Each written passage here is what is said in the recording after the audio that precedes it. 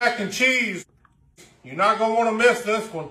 We'll see about that. Start with 4 tablespoons of salted butter. Stir that in, fold in 4 tablespoons of all-purpose flour. Okay, so far so good. About a tablespoon of wash your sister sauce.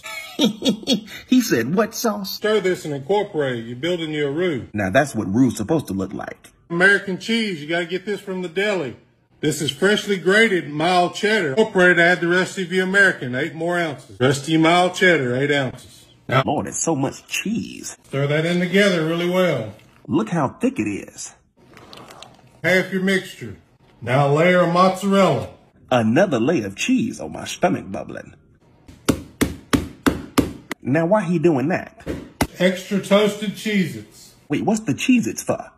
Just a sprinkle of sharp cheddar. He's sprinkling more cheese. Oh, I'm scared of what's about to come out. Lord have mercy.